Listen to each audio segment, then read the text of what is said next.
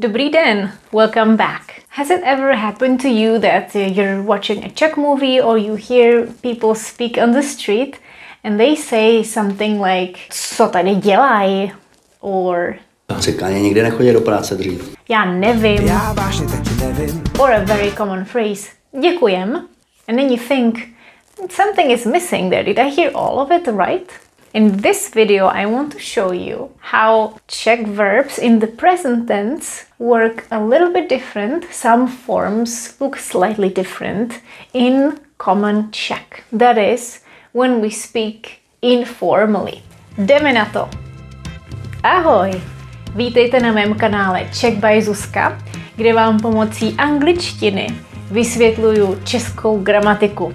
In my previous videos, I have already talked about common Czech and how it's different when we use adjectives. That you can say velký pes instead of velký pes, which is the standard Czech. I also talked about the colloquial forms or the forms in the common Czech for past tense. You might remember that there are specific pronouns that could be abbreviated or could have a slightly different form for the past tense.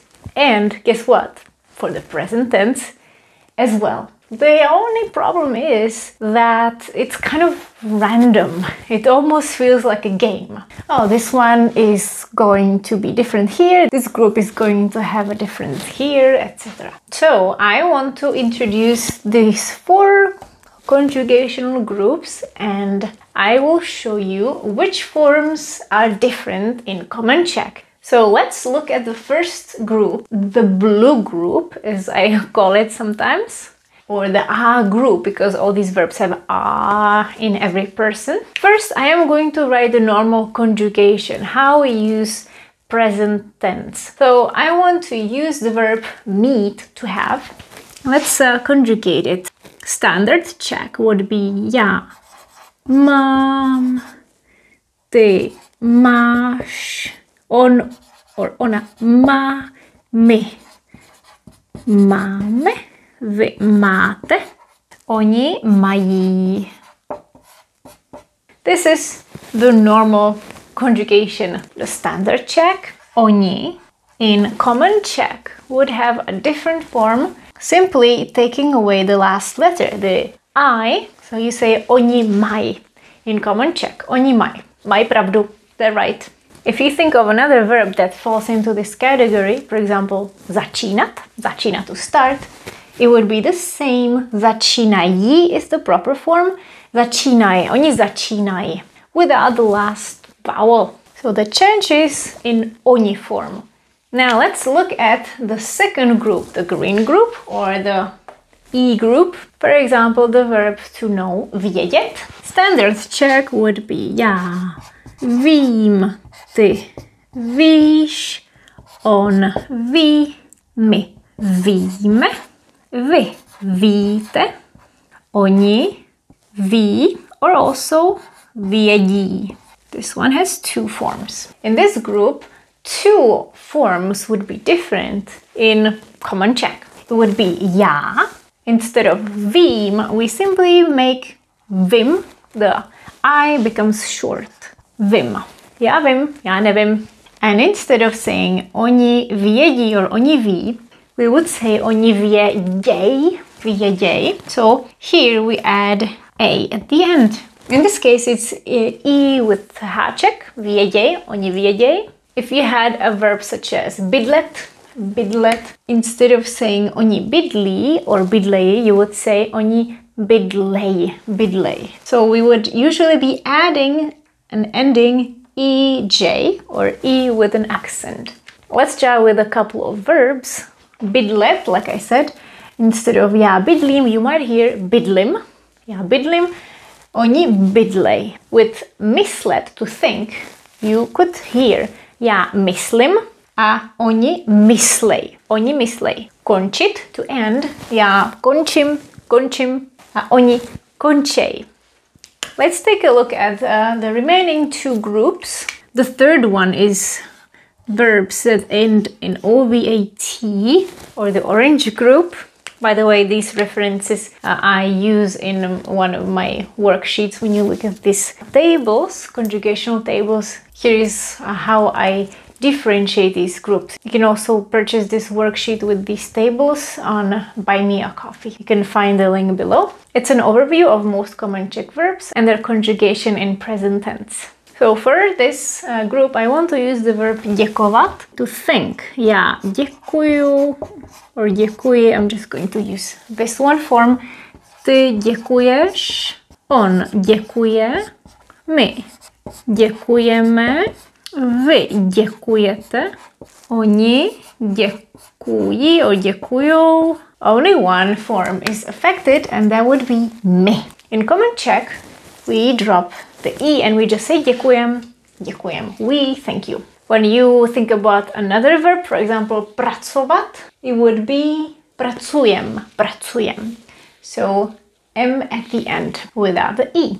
And the last group, which is usually full of irregular verbs, and I refer to it as the pink group or red group. It has a lot of letters E in it, in the endings. Let's work with the verb číst, to read. Again, the regular standard Czech. Já čtu, ty čteš, on, ona čte, my čteme, vy čtete, oni čtou. Guess what happened here? Also, the pronoun my is affected. We can also drop the E here and we say čtem. So these two groups are exactly the same. My čtem. Can you think of another verb? For example, psát, to write. My píšeme or my píšem, píšem. I told you that it was random and that it felt like a game. Let's make a summary. So these are the four groups. A group such as dělat or mít, then E group such as vědět, then the OVAT ending in the infinitive form, and the last one is the irregular verb. So which pronouns can change in common Czech? This group is oni, oni dělají. This group is já and oni. Já vím, oni vědějí. Short letter and adding EJ.